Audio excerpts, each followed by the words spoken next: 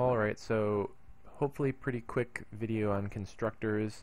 Constructors are kind of hard for people to understand usually, so I have a feeling that I'm going to need to talk about it quite a bit during class, but I'll do my best to talk about them here. So we just covered methods and method parameters. And a constructor is just a method. However, a constructor is a special kind of method. It's one that exists even if you don't define it. So for example, you know, obviously I'm picking up exactly where I just left off. I didn't make any changes to this since the method parameters video. But you can see there's only two methods defined in my class. Again, a little trick you can use to get a kind of a more tidy view of your class. Just minimize your methods there. So I can see there's 5 things on the class. 3 variables, 2 methods. Right? However, there's actually 3 methods because there's a constructor. A constructor is a method that you get for free every time you have a class. So this is one of the things that I promised that I would tell you someday, and now I'm going to tell you. So before I said this is kind of magical when you use the new keyword in combination with the name of the class and 2 parentheses, and it will go ahead and create you an instance of that class, an instance object. Well, the way it does that is by invoking a method called the constructor. And, you know, if you go back here right now, you'll say, I don't see any special method for creating objects. It's there, you just can't see it. Because if you don't write one for you, they provide you with one that's called the default constructor, which is this, right there. That's actually a method invocation. It's an invocation of the constructor. It looks a little weird though, because it doesn't look like any of the other normal methods. Like a normal method would have the name of an object and then a dot and then the name of the method. Well, constructors are special because you don't have an object yet. You're saying you want one. You need a new object. So the reason the constructor is special is because the syntax has to change a little bit. You don't already have an object, so you can't invoke the method by saying object dot method name. So it kind of strays from the standard way of treating methods a little bit. That's why it's a little hard for people to understand. So the way you invoke the constructor is special. You have to use the new keyword and follow it by the name of the class and the parentheses. And if you can actually define the constructor yourself by typing in public name of the class, there's your parameter list, and the begin and end. And this is what the default constructor looks like. So I haven't changed anything by doing that. Everything has stayed exactly the same. Notice one thing a little weird: no return type, right? Methods have types, variables have types. Constructor doesn't have a type. That's weird too, right? The reason it doesn't have a type is because the language knows when you're invoking the constructor, it's returning you an instance of that class. So I guess they're like, well, it's kind of obvious. It's really not, but maybe that was the thinking. Oh, it's obvious what the constructor returns, so you don't need a return type. So this is how you define your constructor. You have to declare a method with no return type that has the same name as the class. I'm going to go ahead and put a comment in here. Definition of constructor. Method with the same name as the class.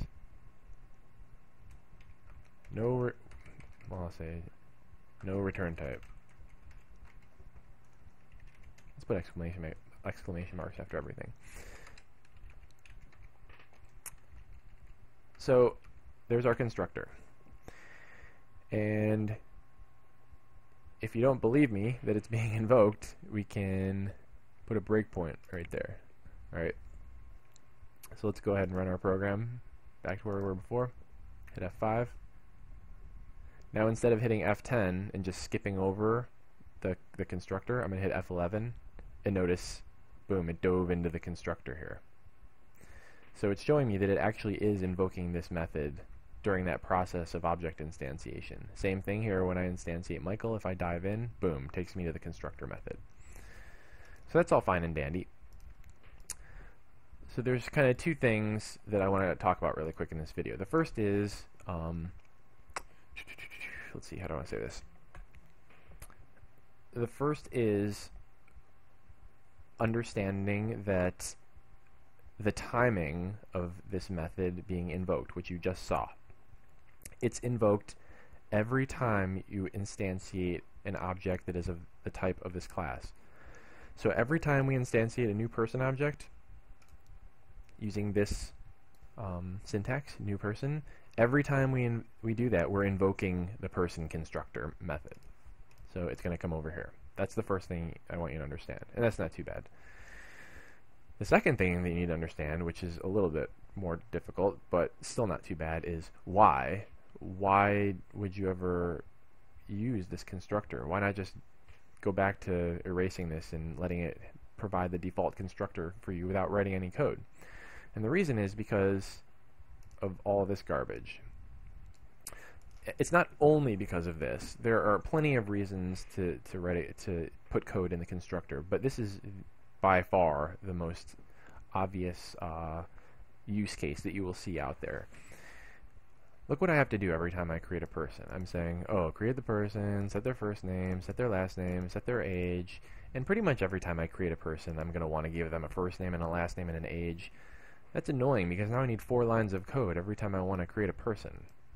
Wouldn't it be nice if I could tell the person constructor to handle all that for me?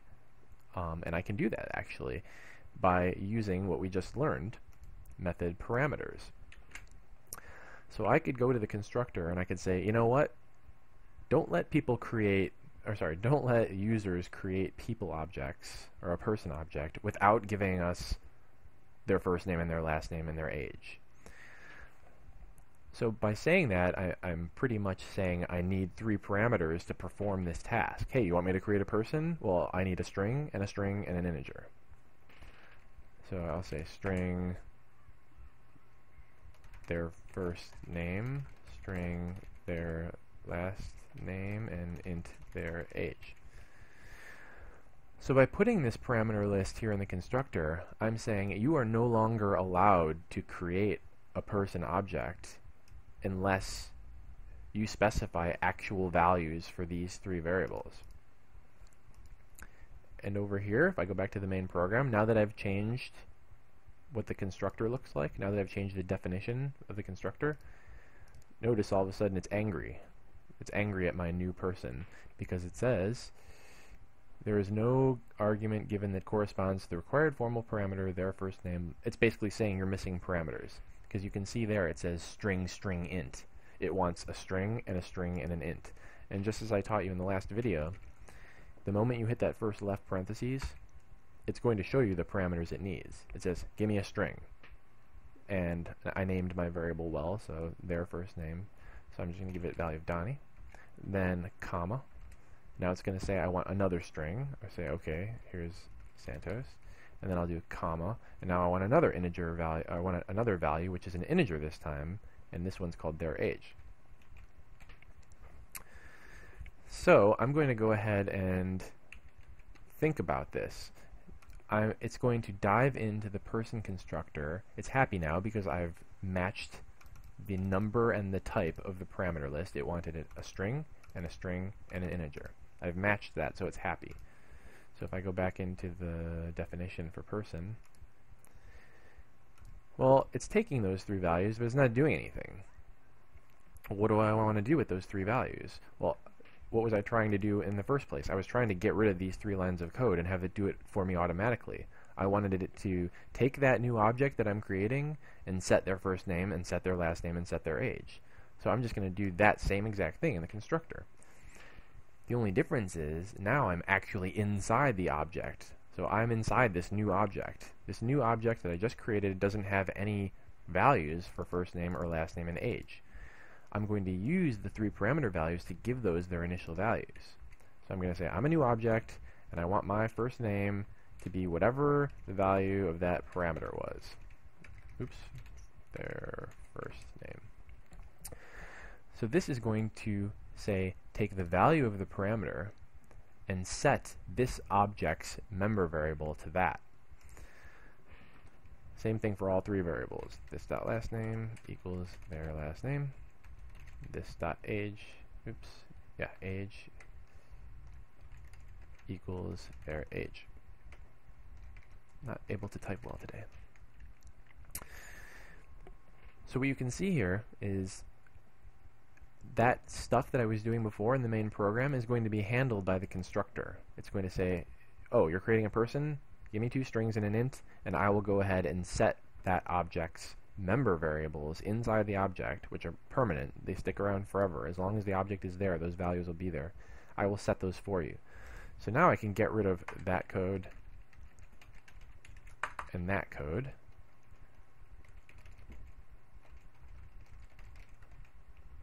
And my code just got a whole lot cleaner because of my nice little constructor.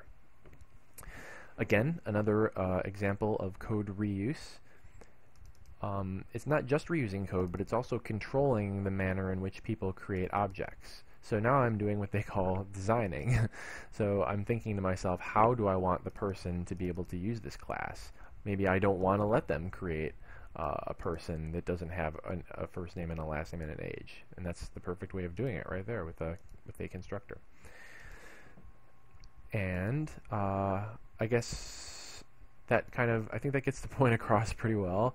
I will also say that, like any method, you can do what's called overloading. An overload is another version of the same method with a different parameter list. So notice I have 2 constructors now. This one says I need a string and an integer, and this one says I don't need anything. So actually, I can come up here and say, or below that, and I can say Alana equals new person. And notice, remember, it was angry with me before because it wouldn't let me create a person without meeting the requirements for the parameter list. Well, this one is okay because it's using the other version of the constructor. This one is using, I'll call this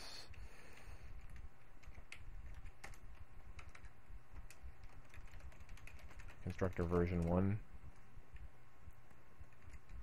and I'll call this one constructor version 2.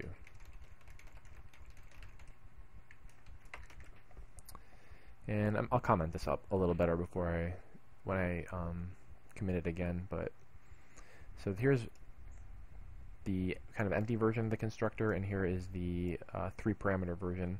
And now I can use all 3. If I want to have the nice I'll do it for you version, I can use that one, or I can still go back to using the one where I was doing everything manually.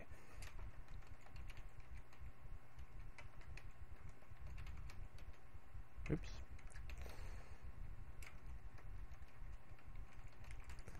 And let's see, how old are you, Alana?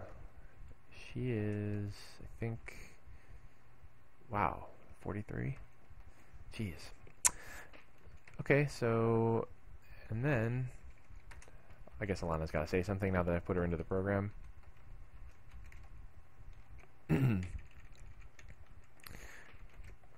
And now, I believe that's it. That's kind of everything I wanted to say about constructors. So a constructor can be used to also make your program a lot nicer and cleaner. And that's my program. Alright, the last thing is, like I said at the beginning when we started it, this is all under source control. So notice the red check mark at the top of my solution. I'm going to right click there. I'm going to say commit. So once again, I'm right clicking on the very topmost aspect of the solution. I'm going to say commit, put in some comments, added example 5, and this was parameters and constructors. I'm going to go ahead and commit that, and then I'm going to sync it, and then I'm going to push it. And now if I go back to my browser, to my GitHub, to my course repository, notice there's a commit comment here that I added example 5, parameters and constructors, and inside there I see my new, where is it? My new example 5, and I see my new code. Great. So that's it. I'm actually going to make sure that the comments look readable, and I'll do another commit just to make sure.